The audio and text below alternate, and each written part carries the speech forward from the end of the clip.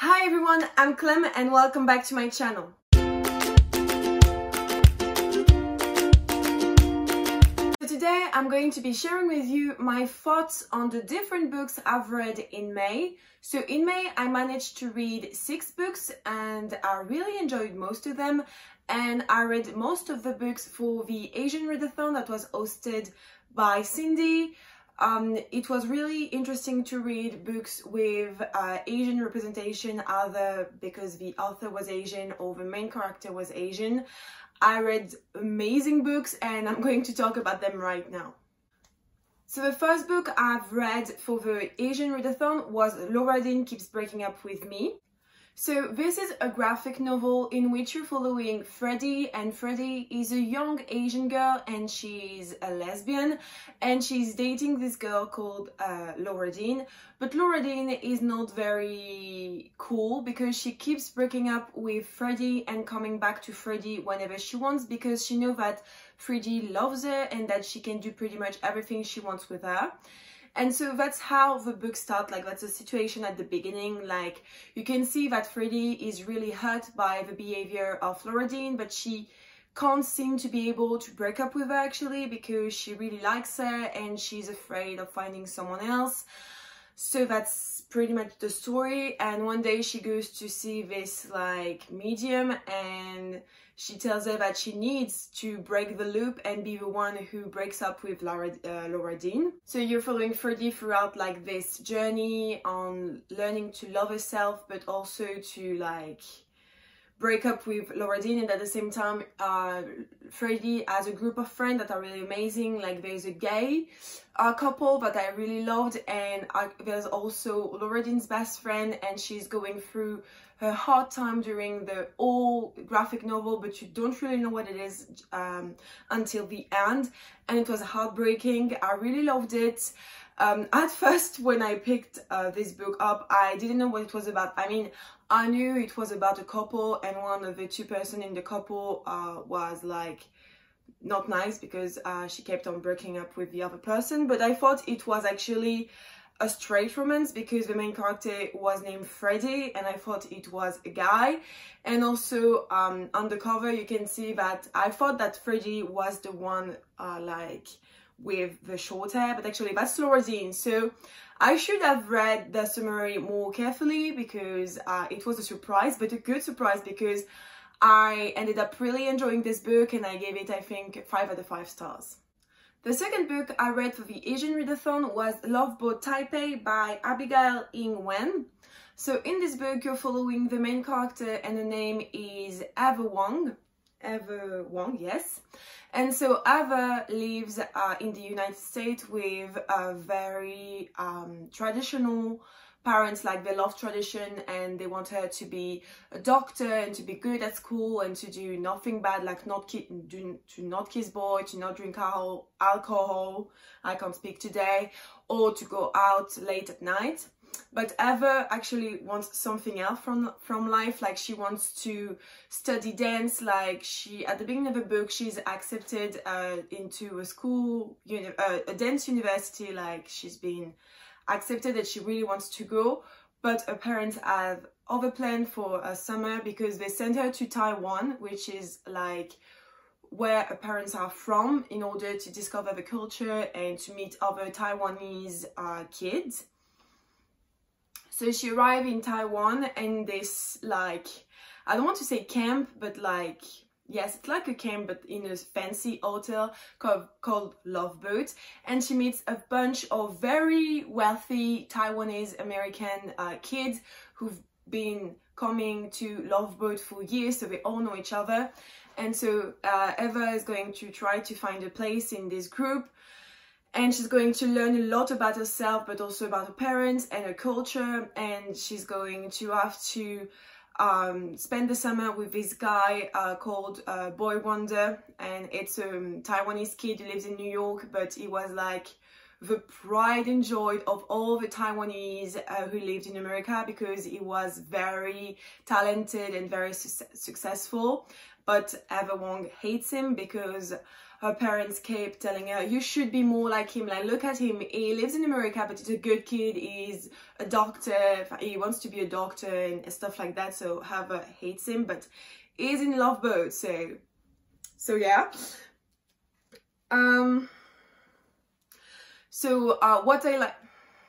So I ended up giving this book, 4 stars, and what I liked with this book, it was that I learned a lot about Taiwan and the Taiwanese culture. It was really interesting, and also my favorite part was the main character, because she was really interesting. I loved seeing a reflection about her parents, and also because they have this list like of the things she can't do, and she's trying throughout the book to create her own list of what she wants to do and what she can't do, and it was really interesting to see her grow actually. Next, I've read Anna K by Jenny Lee, and I gave this book 5 out of 5 stars because I fell in love with it. So if you don't know what this book is about, it's a retelling of the novel Anna Karenina by Tolstoy, and it's set in New York in the modern time. And so you're following the life of Anna K, and if you know Anna Karenina, you know that the main plot line of the story is that Anna is dating someone, but she's going to fall in love with someone else, and she's going to have to choose between the two guys. So I've never read Anna Karenina. I've seen when I was little old version of like an old adaptation, and I liked it, but I haven't seen the recent ones or read the book. But I'm in love with the story, and I hope that the real story of Anna Karenina is similar to the one in Anna K. Like, I don't know how much it differs, but I really hope it's similar because I loved it. There was so much drama all the time, and I loved it because you could see like how something that was happening now was going to impact something in the future, and I loved it. Also, you know that Anna is going to fall in love with this guy, but there are so many things, like there's another character who's actually dating this guy, and so you can see how they're going like to break up and how it's going to impact the story of Anna, and how something that happens at the beginning, then how it's going to be good for another characters at the end, even though they think it's bad.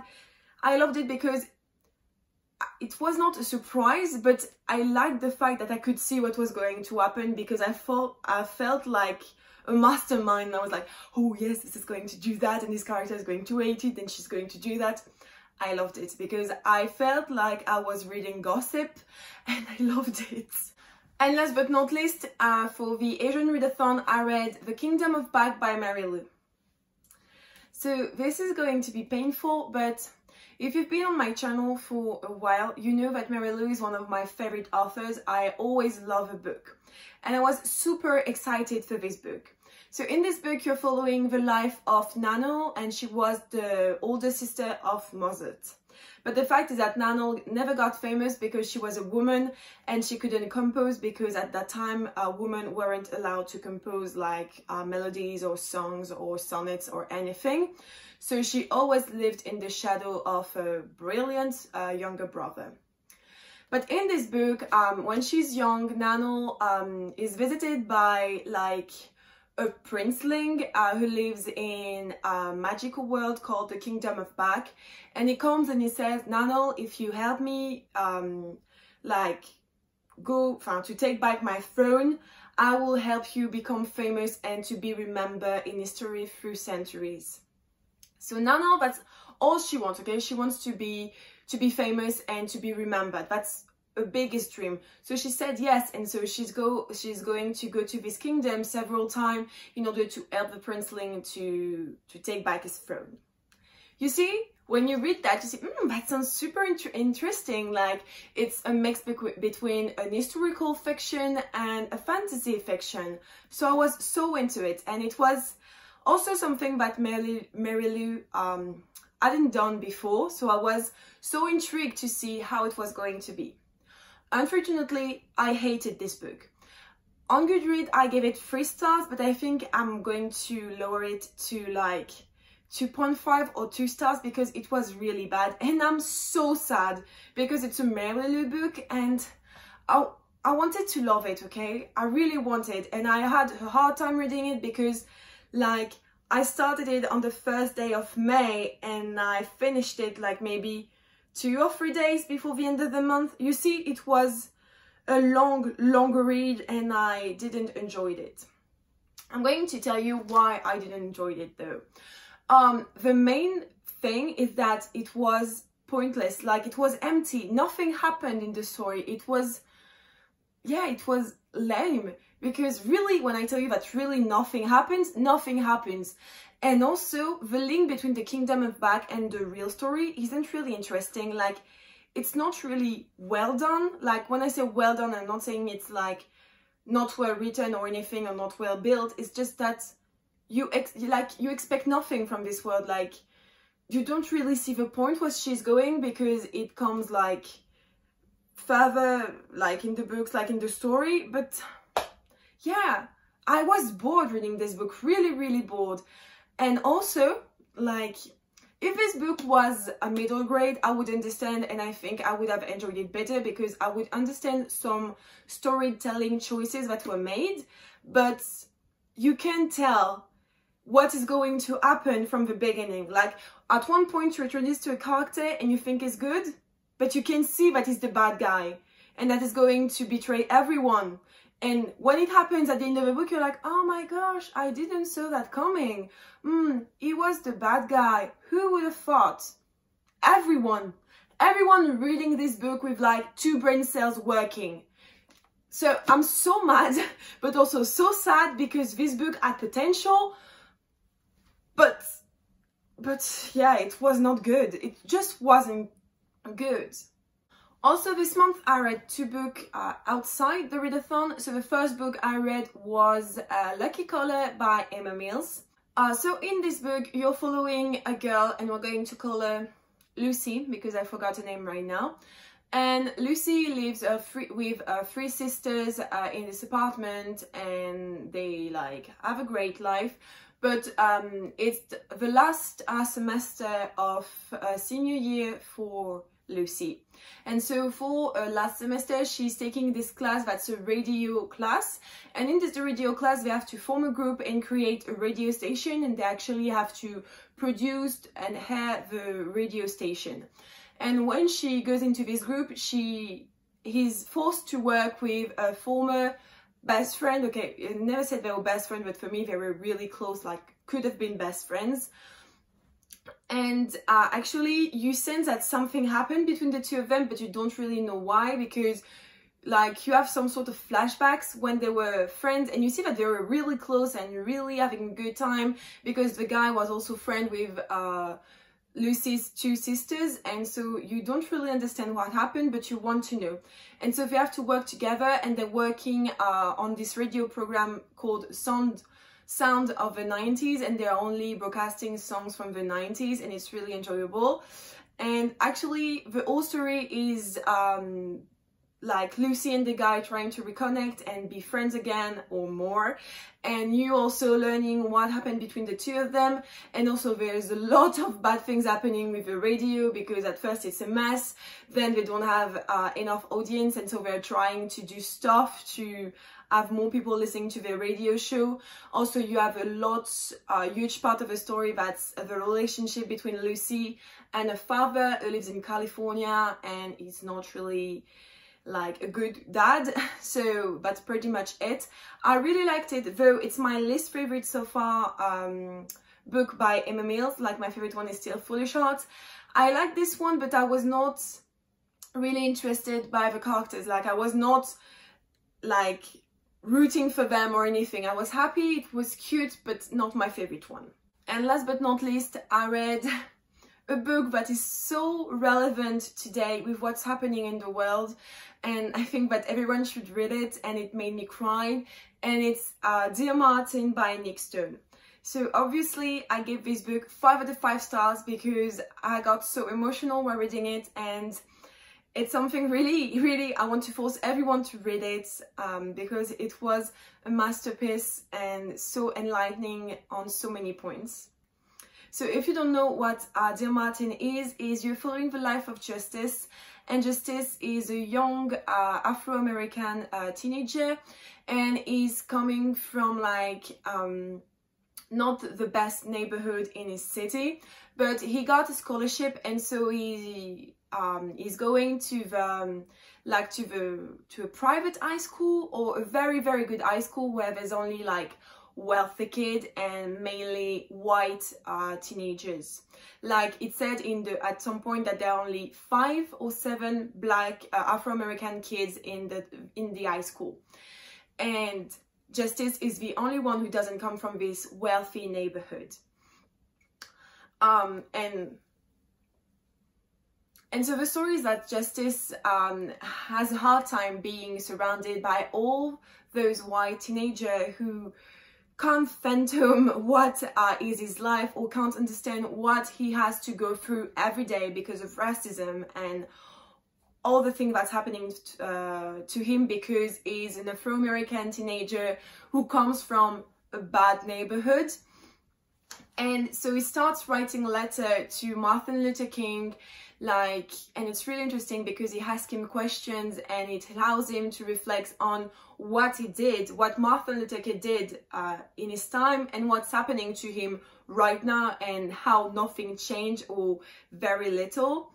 And so at one point something super tragic arrives, and it's going to change everything for Justice, like the way he thinks, the way he sees himself in society.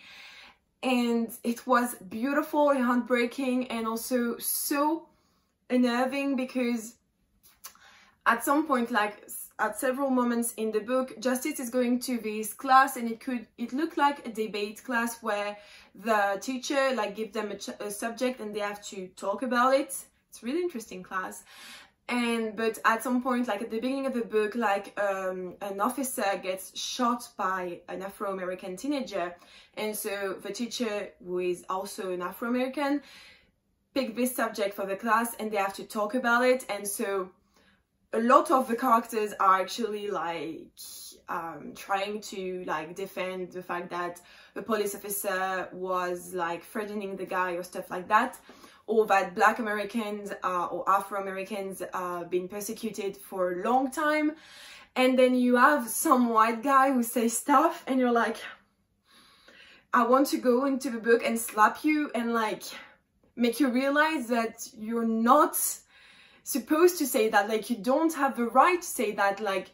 And at some point they're talking about white racism, and I was like, okay, I'm so mad right now. So I really enjoyed that, because reading this as a white person, you can see so many things. Like, I know I'm not like an ignorant, and I know who my place in the society and the privileges I have. And so reading about white person who don't realize that was so unnerving, because you're like, stop playing the victim, stop being a little bitch, and shut up. I've said so many bad words right now, but yeah, so I really liked it. I'm going to buy it because I want to reread it. I want everyone to read it. I'm going to find a version for my students to read it or to study it, because it's so important. And yeah, so it was my favorite book of the month. I loved it. I loved it. I can't wait to read the second book that's coming. I'm sure I'm going to cry again, but yeah. So yeah guys, that's it. That was my wrap up for the May. And tell me in the comments down below if you've read anything interesting during the month of May. I would love to know. Also, I don't know if you've noticed, but when I'm filming this, I'm 1 subscriber away from 300, and I would love to reach the 300 like total of subscribers. It will be amazing. I would love that. And anyway, I will see you next time. Bye guys.